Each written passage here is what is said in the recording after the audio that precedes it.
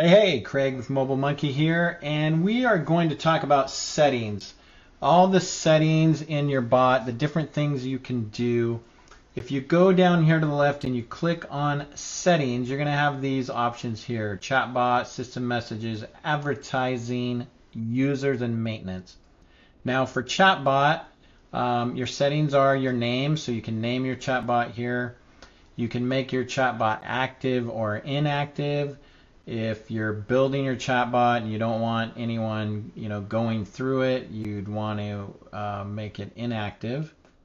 Choose your language here, and then these are all the bots that you've built. You can only have one bot active at a time, but you can have multiple bots in here. So you could be, for example, let's say you're split testing two different bots.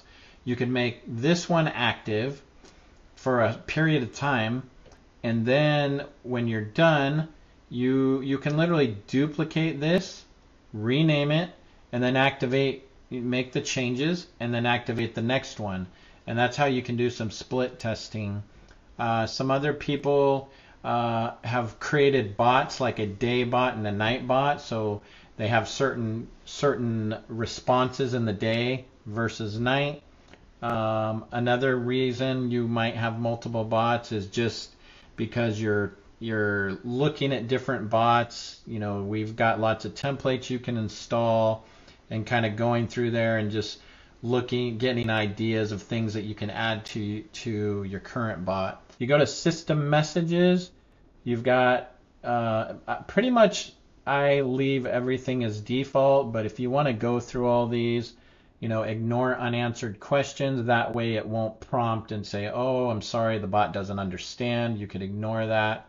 Or you can literally prevent users from typing at all.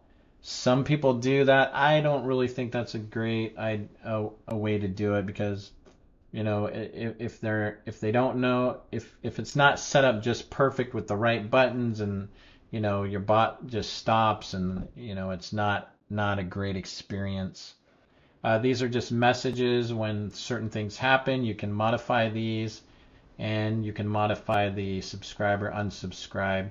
And then this notification settings here, if you uncheck that, you won't get any kind of notifications when Mobile Monkey is sending out messages for your page. So you can check that or uncheck that.